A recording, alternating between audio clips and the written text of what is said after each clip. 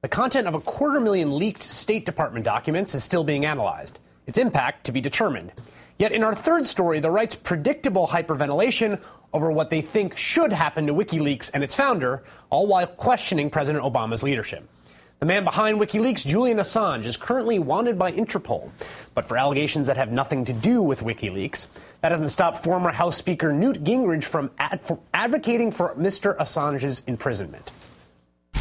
He is an enemy of the United States, actively endangering people, and he's going to get a lot of folks killed. And I think that's a despicable act, and we should treat him as an enemy combatant and as an absolute enemy of the United States. The half-term Governor Sarah Palin echoing that sentiment on her Facebook page. He is an anti-American operative with blood on his hands. His past posting of classified documents revealed the identity of more than 100 Afghan sources to the Taliban.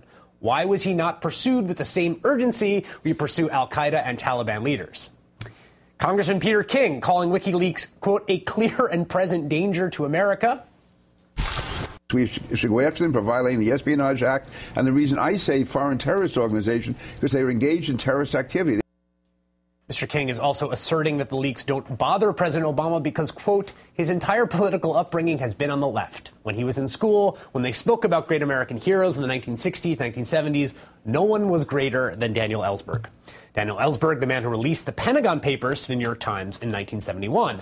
Meanwhile, National Review columnist Jonah Goldberg wondered back in October, quote, why hasn't Assange been garroted in his hotel room years ago?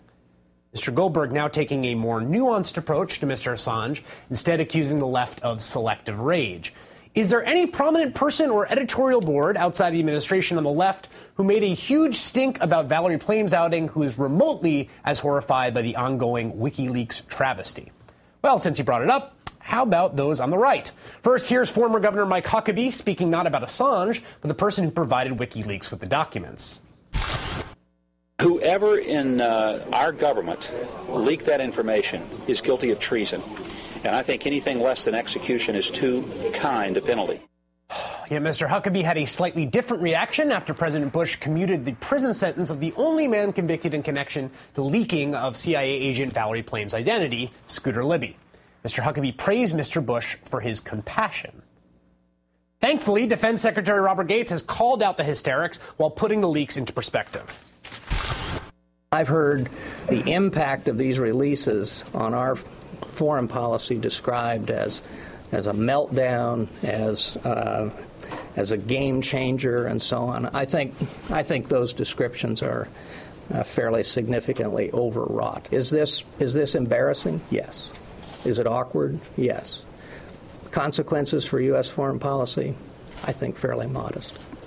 Here with me now is Greg Mitchell. He's my colleague at The Nation, where he writes a daily blog. He's been live blogging the WikiLeaks disclosures. Greg, thanks for coming in. Happy to be here. First, I guess, we're not surprised by the right's reaction, but have you been surprised by the sort of bloodthirstiness of it? Yeah. Well, you didn't mention Bill Kristol using language today like neutralize Assange. So it's really code language for what people would really like. One of the prominent bloggers at Red State talked about his wish was to see him get a bullet in the back of his head. So that's kind of view that should be whatever you think about the leaks, whatever you think about of what has come out, and Assange himself, it should be repugnant to Americans. Yeah, and I want to bear down on this one point. I mean, the accusation against Assange is that he's endangered people's lives. Right. There hasn't, am I wrong that there has not been any evidence that is the case? Right, that's absolutely true. And, of course, the point is, even if that is true, how many lives could be saved by many of these revelations? We had so many of the important revelations, and one's yet to come. People forget that this is going to be going on for days and weeks and possibly months, related to wars that the U.S. is involved in Iraq and Afghanistan, not to mention Pakistan and other areas. So we don't know what lives may be saved by these revelations and any openness that would come out of it. Finally, I want to ask you this question because you ran editor and publisher for years and you're a media critic. It's one thing for the right to sort of go after Assange. It's another when media outlets you would expect to express solidarity also seem to be condemning him. Has the press reaction to Assange surprised you?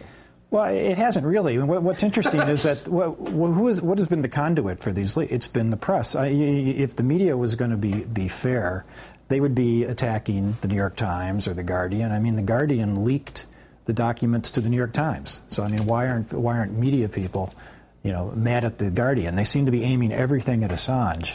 Now, I think that's good. I don't think the press should be attacked for this. So, but on the other hand, you're not saying expand the circle of condemnation. No, but it's amazing that the media doesn't want to attack themselves. They want to focus solely on Assange, and I think that's very revealing of what's going on here. What do you think it's revealing of, though? I mean, my understanding of the history of, say, the Pentagon Papers was that other media outlets basically stood with New York Times, and they picked up the ball and they signed on amicus briefs. Right. Why don't we see that here? Well, it's interesting. I mean, I think the press, we have seen it with the press, that you've had this really unprecedented collaboration around the world with these news outlets. And I think what people don't understand, the biggest thing they don't understand, there's only been 500 documents that have already been released. And unlike previous leaks, WikiLeaks has worked carefully with these news outlets in advance to have the documents redacted. And they purposely have done it that way this time, to have the media. So there's this incredible collaboration that the media is in the middle of, and yet everything seems to be aimed at Assange. And so I think that's why we've seen such violent rhetoric. You're not going to have that. So, the media is hanging in there on this so far. Greg Mitchell, he's my colleague at The Nation. He writes a great blog, and he's been covering the WikiLeaks scandal minute by minute. Thanks a lot. Thank you. Appreciate it. Coming up, why investors may turn any rumblings of recovery in the housing market into Subprime 2, the sequel. It's called a putback, as in back where it came from. Noah's Ark found a home in Kentucky. It also found a flood of tax breaks.